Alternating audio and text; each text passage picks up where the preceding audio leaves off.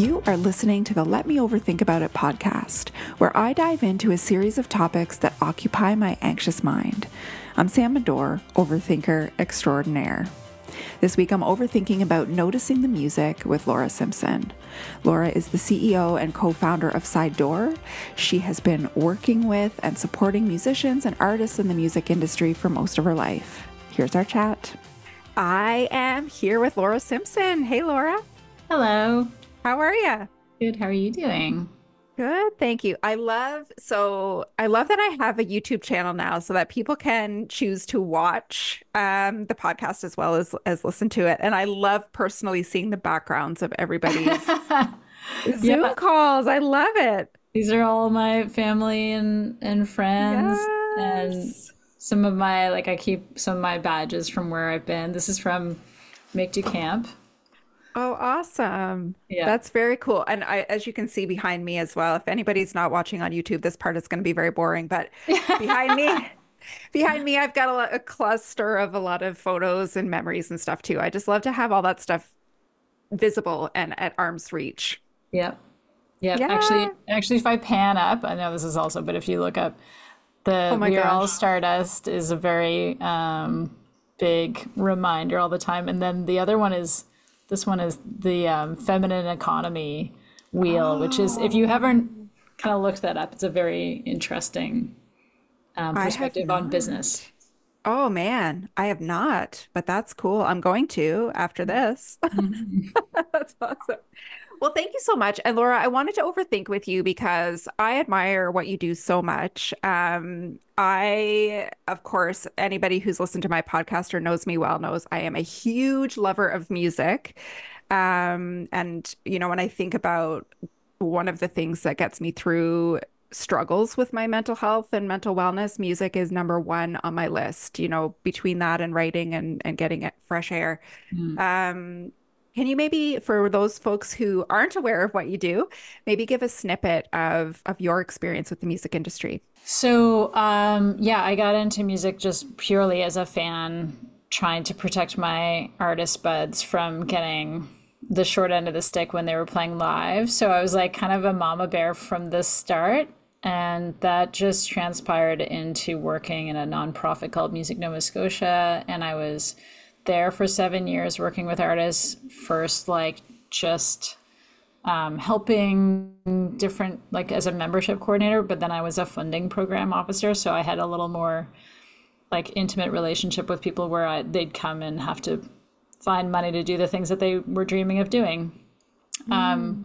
And all of that experience pushed me into opening an artist services company, which I quickly had a ton of a demand for, but then also found out I wasn't that great at it. So I hired somebody to do it, and just stayed on as an advisor. And then I started Side Door, which is what I'm still at right now. And that's basically helping artists find sort of alternative spaces to play, which can be any kind of space that you imagine, like a backyard to a brewery to a barn or whatever. So we do matchmaking for free on the platform. So if you have a space and you want people to come and perform in that space, you can put it up on Side Door and you can connect with people. We have the whole end to end. So you can book, make it like a DIY contract with them.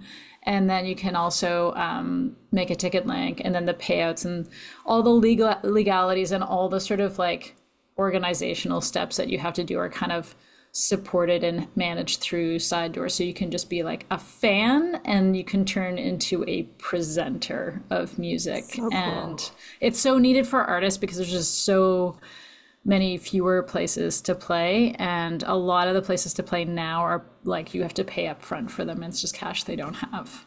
Yeah. Oh man, I love that. And I do love too that it's rooted in, being that mama bear to the performers because obviously that's at the root of everything that you guys do is putting them first. Yes, exactly. Yeah. And so, I mean, it also takes into account that it's labor and it's cost things for the host as well. So you can take Yeah. a split of the ticket revenue for however much you need, and you negotiate all that stuff with the artist, and we're there to support those conversations and just take a collaborative approach to making live performances.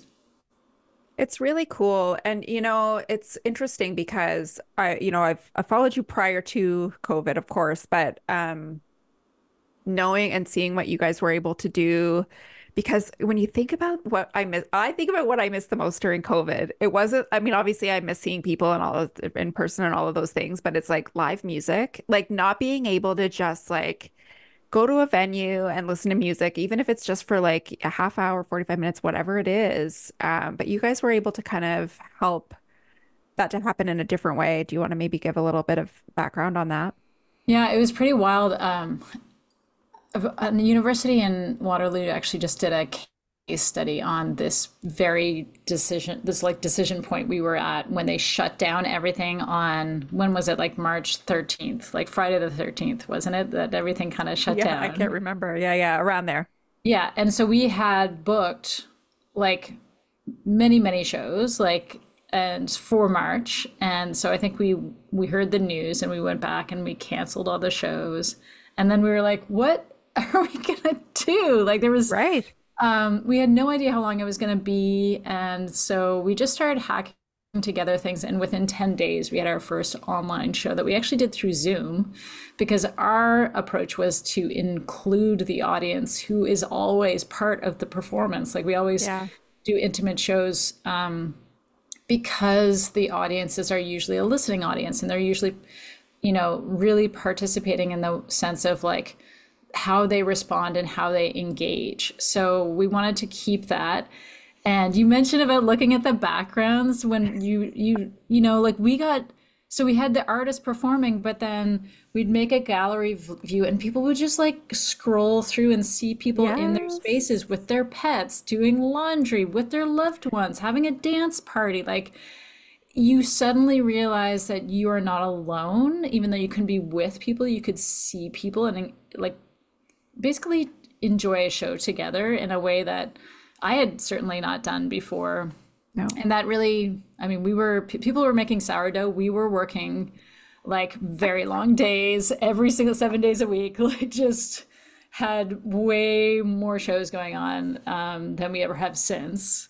Yeah. Because it was just so easy for people to launch a show. And then we had artists and audiences from all over the world using the platform. And it was amazing. And it really made a mark for us. And now we have that kind of brand awareness and we can kind of go out Yeah. and have that trust. Because usually Dan and I were in the shows too. So people met us. And yeah, so So cool. it was tough, but I think we really made the most of it. I agree. And you said 10 days? Like within 10 days you had it running? Within 10 days, we launched a show. And it Amazing. was like the first one we did with Christina Martin. We're just doing like, Mm. hey, let's do a makeup tutorial. So Christina Martin tried to teach me how to do makeup.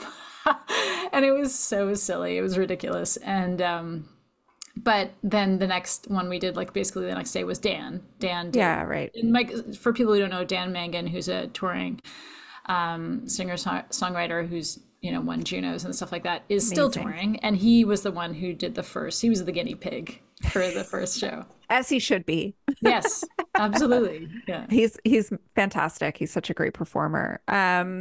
I sat in on an early one as well. It was Jill Barber. I think it was on Mother's Day weekend. Yes. And it was my first Mother's Day without my mother. So my mom passed away on the 17th of March, which is when you said about the world shutting down on the 13th. I have no memory of the Right. exact date because I was focused on other things. But and it was, I think, especially moving for me just because of the connection that to Mother's Day and my mom, but Jill sang a song for my mom and you were able to put in requests in advance. And when I think about my mental health and what kind of got me through those early days, that memory is top of my list. It Yeah, no, I cried through that whole show.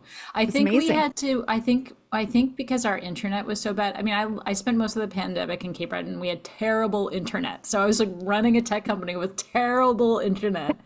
And that show, yeah, I really remember that show too, because the idea was like, if you couldn't be with your mom, if your mom was still with us, like that she Yeah. could tune in from wherever else she was and you could watch a show together.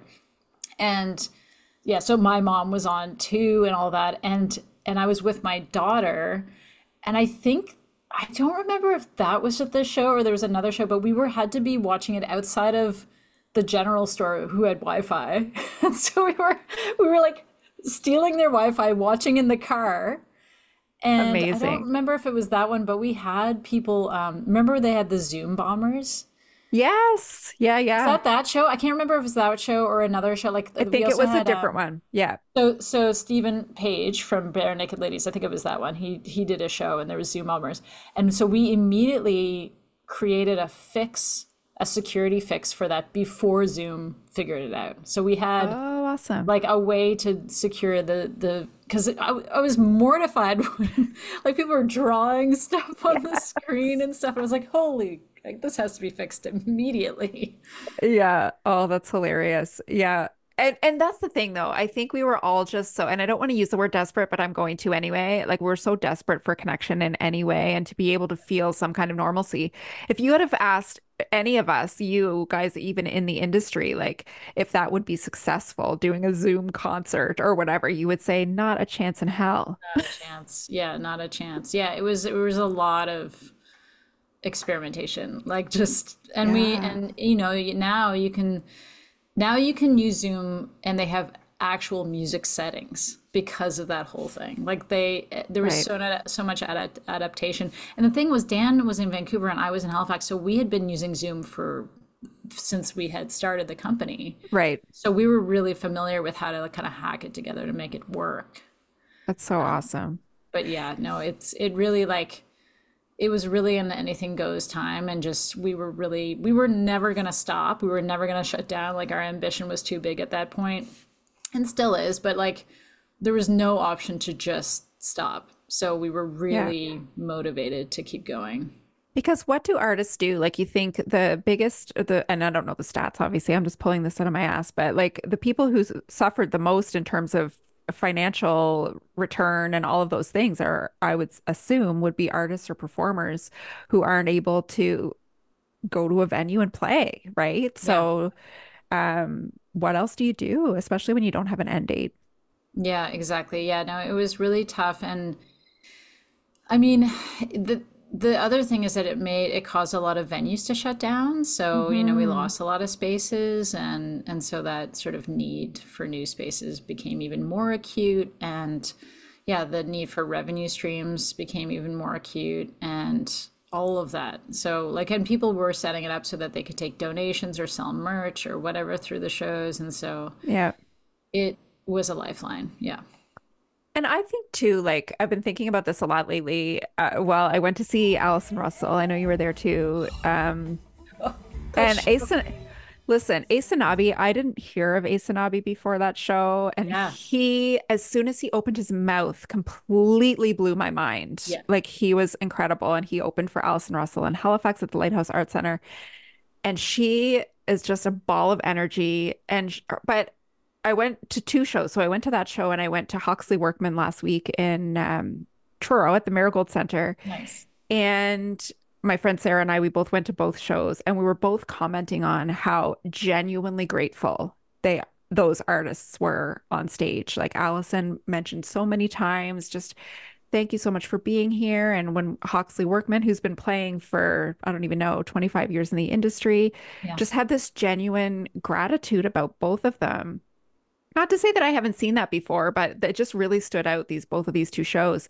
Do you think that performers, musicians' gratitude has shifted because of what they went through during the pandemic? Um, it's interesting. Like, I actually see a couple of sides to that, which is some figured out how Mm. brutal touring had been, um, physically, financially, mentally, Yeah. and have really limited the ways that they do live performance after that. Like they either, Okay. some people stop touring altogether and they found different revenue streams. Some people are only touring specific kinds of spaces.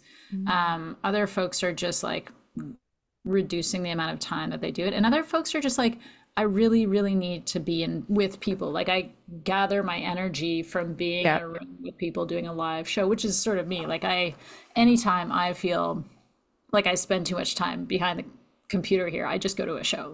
That's my feeling. Yes. So Yeah. I think it's sort of like it depended on the personality of the person and the experience. And the other thing is like think about all the artists that started, especially on TikTok, Yeah. that never performed, like gained an audience, but then never performed live, and then had to Oh kind of man. figure that out, what that Yeah. looked like. And so some people were like getting big opportunities coming out of the pandemic, and they had never been in that situation before. So they were kind of like, okay, I got to figure this out, you know? So it Oh really man. Yeah. depended on a lot of things. For sure. It's just really nice to see. And I never considered that, by the way, about TikTok. Like, just, I can't even imagine how much of a shift that would be from like performing to my phone and then performing to a live And audience. using your body, like Yeah. sometimes like people were just like sitting in a chair, like playing their guitar and stuff, but you know, like if they weren't doing TikTok dances, suddenly they were like, "Oh my God, people can see my lower half." And I have to like Right. figure out how to do banter. I was just gonna say that banter, like because you would just post a video and then that would be it. You wouldn't have the banter in between. But banter is like, for me, banter is like 40% of the show. Yeah, well, that's why I love that Alison Russell show so much, is because everything she Yes. said, I wanted to put into a bottle and like give it to the world. I'm like, this is why, this is why live music matters. Yeah. 100%. She was so engaging that way. And Yeah. Hawksley Workman too was friggin' hilarious. I've seen him a few times before over the years, but like, you don't get to see that side of an artist when you're just listening to an album or whatever. So to be able Exactly. to experience that is just something completely different. Yeah, exactly. Yeah. So cool. And so you guys obviously aren't doing that anymore. You're not doing Zoom shows anymore. No, we saw that writing on the wall. I think it was the beginning of 2021. We started to wind down because could see the dip in attendance and the dip in people creating shows. And that just meant we had to recognize, especially from artists, that they didn't want to be doing this anymore. And if they Mm, didn't want to be doing it, the audiences weren't going to show up for nothing, you know? So I know right. some people who did continue to do online, and some people just do it like through Twitch or Facebook Live or whatever, and they still take donations and they have an audience that wants to do that. But there was a time in the middle of the pandemic that people were like, this is going to be forever and this is so good. I mean, the main thing, and maybe you noticed this at the shows, but like there were so many more kids, there were so many more people Mm, who were of a different demographic, whether they were older or they were rural or they had sensory issues or they whatever. Like all these people who have found live music in like the traditional, drinking situation, like people who are trying to stay sober, like all these people now had access to yeah. live music, and that was a huge thing to open up to. Like I got Yeah. so many messages from audience members, like this one fundraiser that was for a school of special needs kids. All of the kids could be in their home, their safe space, and be dancing and enjoying themselves in a way that they couldn't at a venue that they usually do that show at Mm, Massey Hall in Toronto. So right. that's the thing I'm sad about losing, is that accessibility piece. 100%. Well, it's interesting you say that because similarly to an event that I've done here with the local Canadian Mental Health Association called Women in Wellness during the pandemic, we moved it online and in person. Prior to that, we'd have like 600 to 700 women that would gather at, the junior or the high school and whatever. And during the pandemic, we had more people joining. We had so much feedback and comments about, of course, it's a mental health event and people saying, I have so much anxiety at the thought of going to an event with 600 people. Right. Like, I would never go. And so they got to experience the event in a different way too. So we did lose a little bit of that by going back to in person after the fact. I mean, it's why I continue to push for smaller shows, because I Mhm. think there is a real need for people to feel safer and more comfortable in those environments. And, like we just did a brunch show, so there was like Mm. no, usually we do a BYOB or whatever, but I downplay that a lot. So a brunch show is like just like coffee, and like I reduced the capacity post pandemic in my house because it was just like you didn't want people to feel too crowded when they were Yeah. worried about getting sick. So like in those smaller environments, you can really kind of control that kind of thing. You can choose where you want to have your show. And I think that's really important. Even the safety concerns of just feeling like you have a safe space and you know the host of the location and you have Yeah. access to speak to them at any time. Like all of that's really important. One thing that I've talked about a lot with my own therapist is about having an escape plan. Yeah, Like, exactly. uh, I'm laughing just because it sounds ridiculous. It sounds like I'm literally plotting it out or whatever. But legitimately, if you're going to an event or doing something that you know there's going to be lots of people or you know this and that, like to just be able to know that, I have my own car. Yep. I can just go out this way, do this, and then I can go home whenever I choose. And that's so important for people who struggle for sure. Oh, listen, I mean, I have spots in every place that I go to where I sit so that I can feel comfortable. Like at the Seahorse, I sit Yeah. at the end of the bar where I kind of have my back to the corner. Like I'm a Yeah. back to the corner kind of Me person. And too. you know, like Yes. I may seem really like I'm social all the time and that sort of thing, but I'm like the introvert extrovert combination where I'm like I know I need to let people come to me and also just like know where the exits are, and like I Yep. ghost all the time because I can't deal with goodbyes, which like I'm working on. I know that's not nice. So like yeah, no, I totally agree with that and do that myself. Yeah. And like I think I'm with you 100%. I have to have my back to the corner or like to be able to see the door so that I know who's coming in. Like it's a lot, but You do what works, so you can you enjoy do, it works. yourself. Yeah. Well, yeah, that's just it. How many venues do you guys have, or do you even know that off the top of your head? Yeah, we have more than 3,000 signed up now, and not Wow. all of them are active at any one time. It's like we have more than 9,000 artists signed up, but not all of them are touring at any one time. So Right.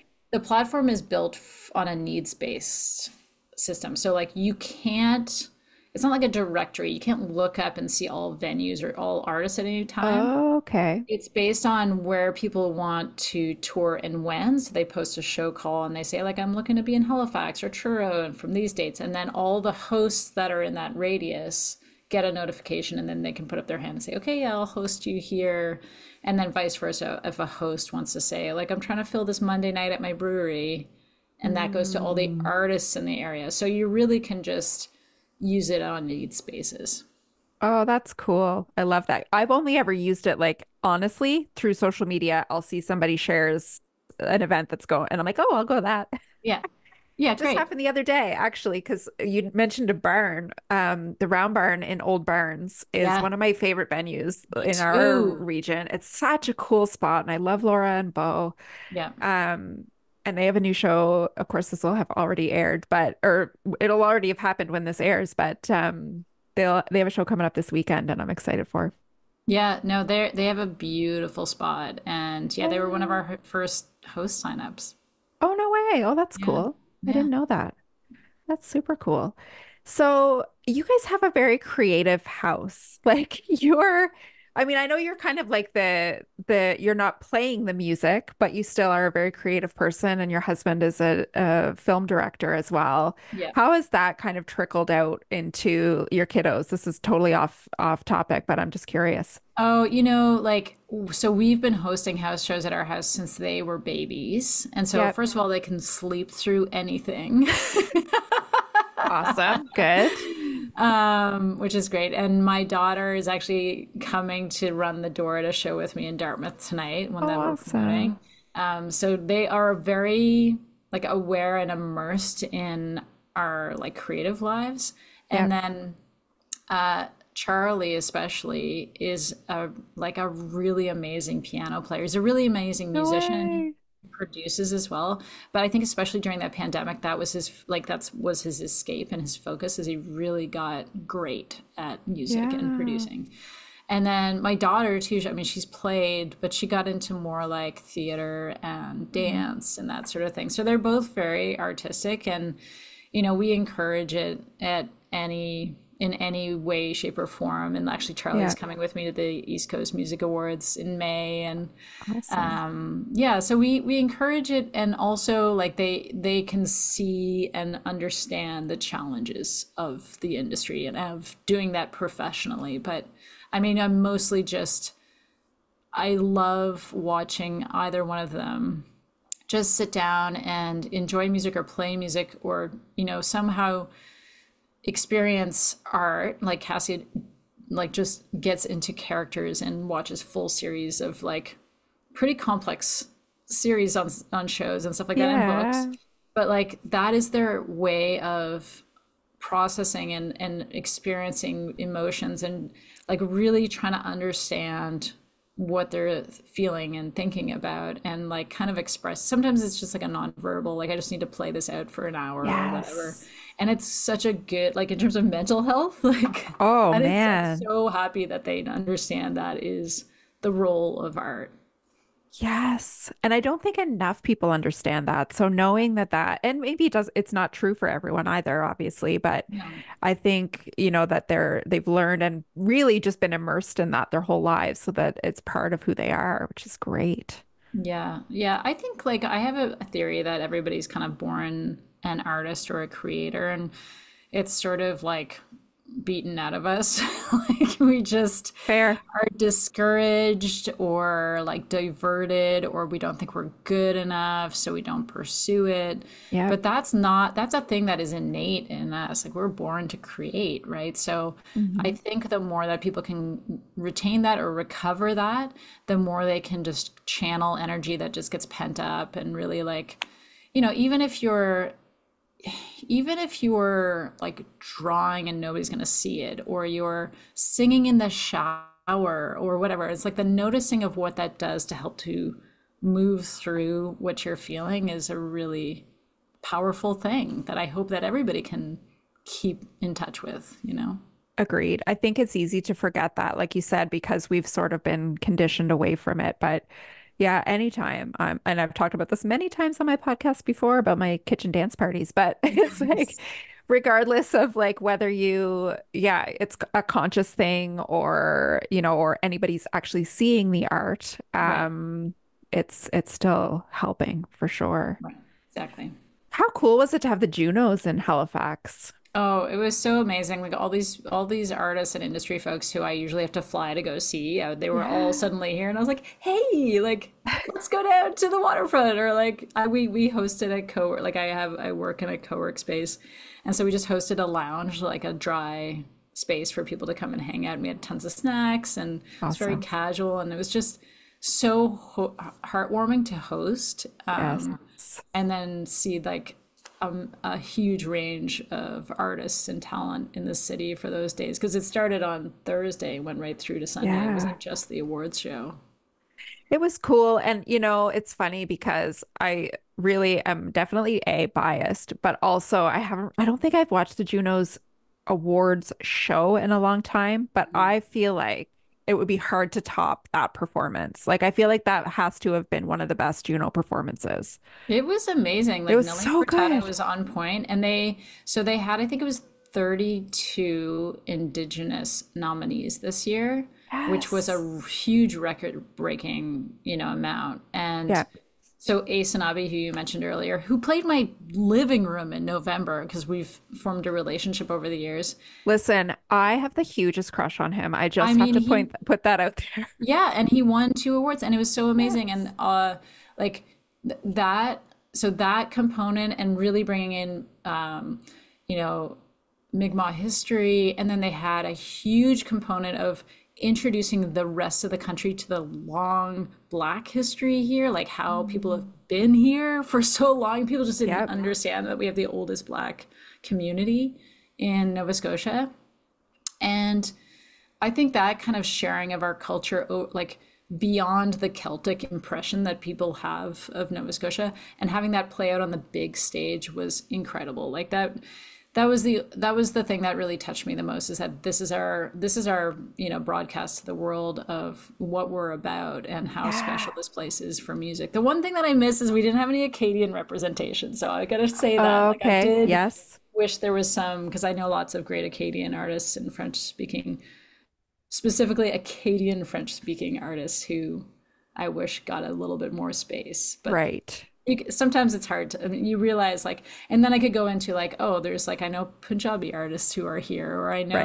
know, like you can't really Where put does it end? everyone, but like Yeah. it was represented on the other stages during the Junos, like the Juno week. Yeah. It's just really cool. And I had a lot of pride. Obviously, I'm not in Halifax, but I had a lot of pride just knowing that all of the shows, and I did go to a couple of shows, but like knowing how well produced it was. And I want to do a little shout out because I love Andre Gracie. She would have Yeah. been the force behind a lot of that. She did an incredible job. Oh man, so we had, I think I was on the host committee and I think we had Of 12 or course you were. Where did well, you find the I was time? so yeah, well, there was 12 subcommittees Oh and my God. Andre helped to basically execute all of their initiatives, including mine, which was I had a mentorship program that went Mm. on. We had school visits and we Oh, did safer cool. spaces training for all the venues that were participating in the Junos.